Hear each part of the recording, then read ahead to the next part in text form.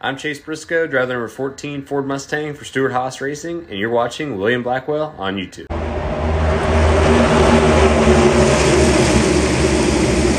After the big announcement this morning, I wanted to take some time. This is why the video is going to come out a lot later compared to other channels.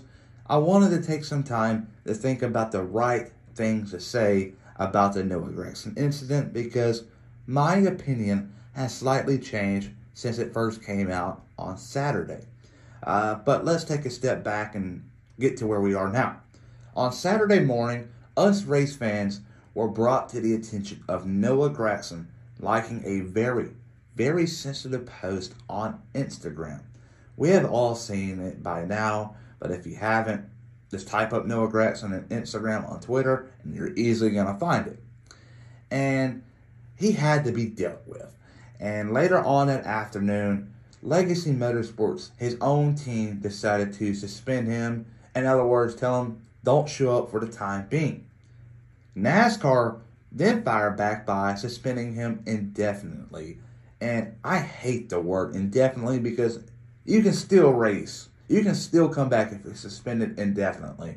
We all know what Kyle Larson did. He was suspended indefinitely. He came back and won a damn championship. Kurt Busch was suspended indefinitely many moons ago. He came back also, won a Daytona 500, and had a very successful career. And he still should be racing. The next gen car was a very rushed car, and he had to retire due to injury.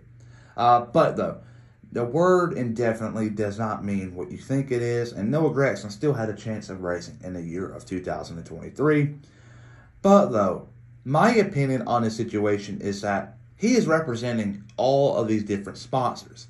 For instance, he's representing Bass Pro Shops, and Bass Pro Shops is a big, big business in the United States, and you don't want to disrupt them because they've been a big loyal partner for you for many years. You're also representing your own team, Legacy Motorsports. You got Maurice Gallagher, who owns GMS and all that stuff, and you do not want to disappoint him. He's a very wealthy man, and he's got a lot of companies he's invested in, so you do not want to link him to a bad scenario.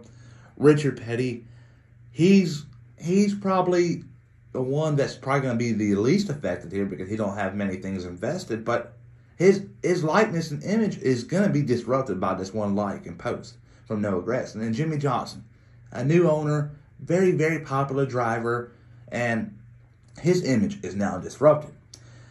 But though, for them to suspend him and for a whole year at Legacy Motorsports Club, I just didn't like that. I believe he had to be dealt with, but I would say for him to be suspended for the rest of the regular season would have been a very, very stiff action. I just believe my opinion only, Noah Gragson was in the wrong. But we got to say, you know what, that's what he thinks.